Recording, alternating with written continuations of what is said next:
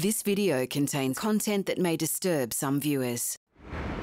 The family of Gisèle Pellicot form a protective barrier as she prepares to testify against her husband and the other 50 men who abused her over a decade.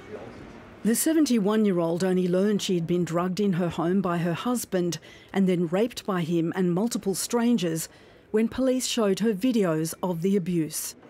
The vision was discovered by chance by police when searching Dominique Pellicot's computer after he was arrested for upskirting. She said her world fell apart when she was told of the abuse. It was hard to recognise myself. Then the officer showed me a second photo and then a third. I asked him to stop. It was unbearable.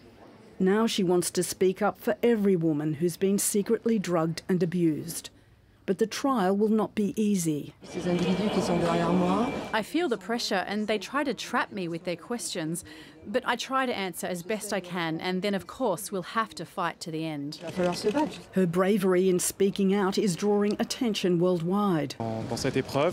This case has now gone well beyond our borders. We're getting messages from Australia, Asia and all over Europe, which shows how much this case affects everyone. Evidence also revealed the father took photos of their daughter naked. She is supporting her mother in the trial. She has shown dignity and courage that commands respect. I am very proud of her. The accused, Dominique Pellicot, has already confessed to everything. He is undoubtedly guilty. I mean, he pleads guilty. He always has.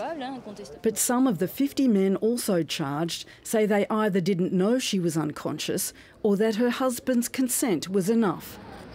The trial is expected to last 4 months. Jenny Lavelle, ABC News.